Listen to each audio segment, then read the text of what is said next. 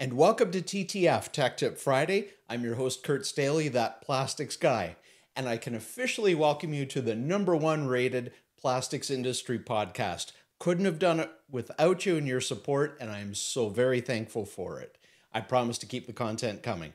And speaking of content, today we're going to continue with our series on physical property characteristics of plastics.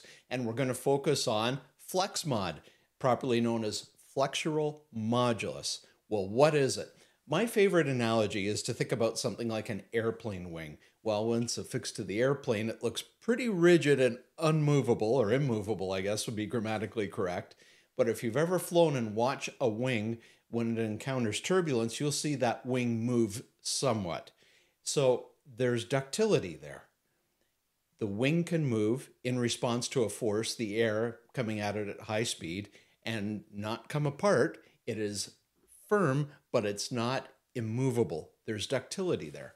And think of FlexMod as a measure of the ductility in a material that may appear to be, well, quite rigid. Maybe think of nylon 6/6 with a glass content. You're not going to move that. Well, guess what? You can actually deflect it.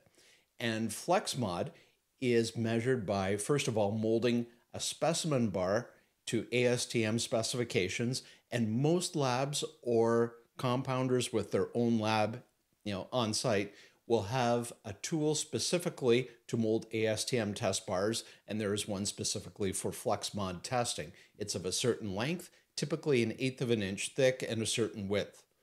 This bar, once it's removed from the sprue, is put into a FlexMod testing machine, an apparatus that will apply a pressure downward, typically to the middle of that test bar, and the machine measures how much force is required.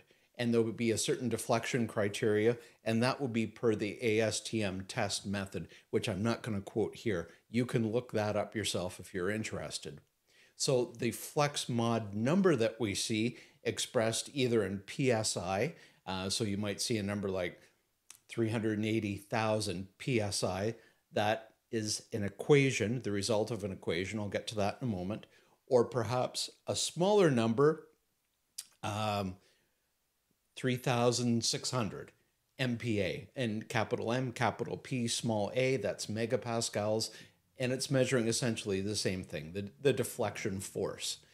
And the FlexMod equation, and I'm referring to show notes, is a function of the length of the test bar, the distance covered by the force being applied. So it's measuring the deflection, the actual load being applied, the weight, the width of the bar, and the height of the bar.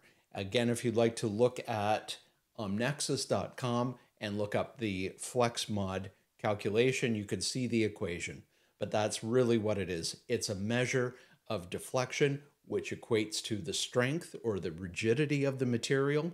The higher the number, the more rigid the material. Depending on your application, that's exactly what you want. Or you may find for your application you need something that has a tremendous amount of give into it. Well, that's for you and your engineering team to figure out. But that's FlexMod. That's Tech Tip Friday. Take it, use it today. Enjoy the rest of your day and your weekend, and we will talk to you next week. Thanks. Take care. Bye for now.